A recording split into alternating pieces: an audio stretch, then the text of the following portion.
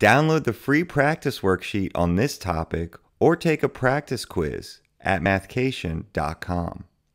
Hello, ladies and gentlemen. Welcome back to another awesome math video from Mathcation. In today's video, I'm going to show you how to solve the product rule for exponents.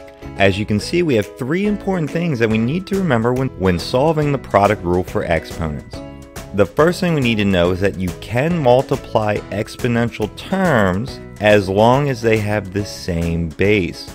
Now, the base in an exponential term is the number or letter that is attached to the exponent. So in the case of like a to the x, the base is going to be the letter a, and then the exponent will be the x. When multiplying exponential terms, you keep the base the same and will add the exponents.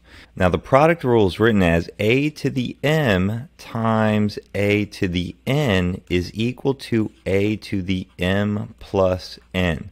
So you can see what that means is you're going to keep the base, you're going to keep the a the same, so the a stays the same and all of these. And then for the exponents, whatever the exponents are going to be added together. So if m is 5 and n is 3, you would do 5 plus 3 for the answer. And if you're learning anything right now, don't forget to subscribe so you don't miss out on other helpful math videos. Let's go ahead and get started on our first practice problem for the product rule for exponents. This problem gives us 8 to the 4th times 8 to the 11th.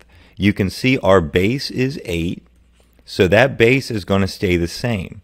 And then our exponents are 4 and 11, and those will be added together. So I can take our base of 8, and I'm going to write it here, and I know the first exponent is 4, and it's going to be added to the second exponent, which is the 11. When we simplify this, we'll keep the base the same, and then we're just going to add 4 plus 11. Well, 4 plus 11 is 15, so our final solution is 8 to the 15th power, because we keep the base the same and we add the exponents together. Moving on to our second practice problem, this one gives us 7 to the negative 3rd times 7 to the 17th power. This time we're given a negative exponent, but the rule stays the same.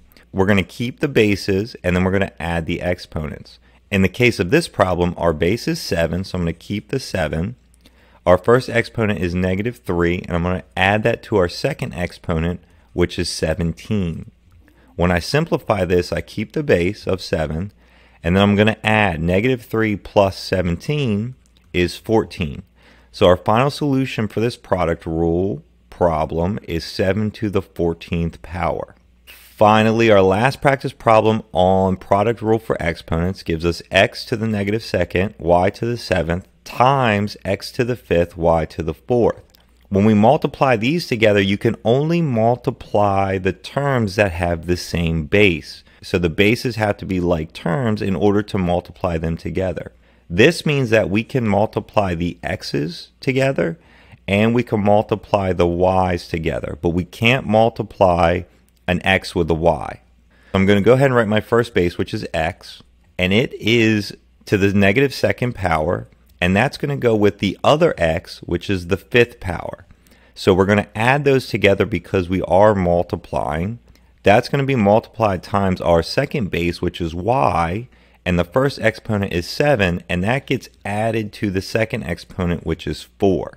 Then you simplify. So we keep the base the same, so we're going to keep our x. Our exponents are negative 2 plus 5, which is going to be 3, and that's going to be times y, and that exponent is going to be 7 plus 4, which is 11.